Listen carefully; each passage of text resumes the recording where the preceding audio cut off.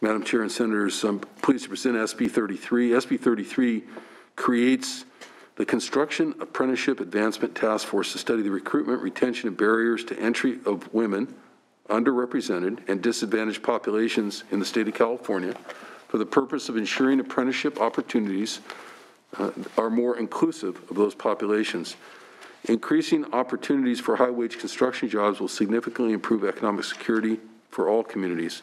Unfortunately, despite growing efforts around outreach, recruitment, and reporting, representation disparities amongst women and other underrepresented minority populations in the building and construction trades sector persist to this day.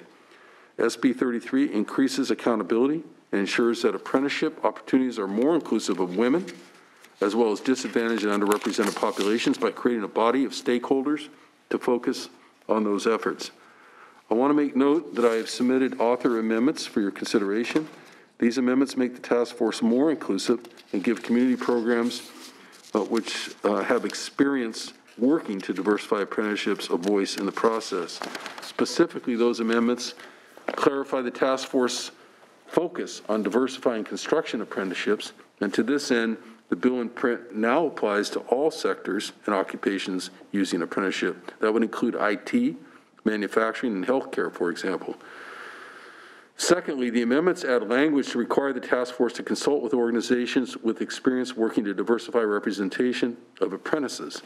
These amendments explicitly name organizations with experience in enrolling and placing women, who are currently the most underrepresented group in construction, into high-wage construction careers.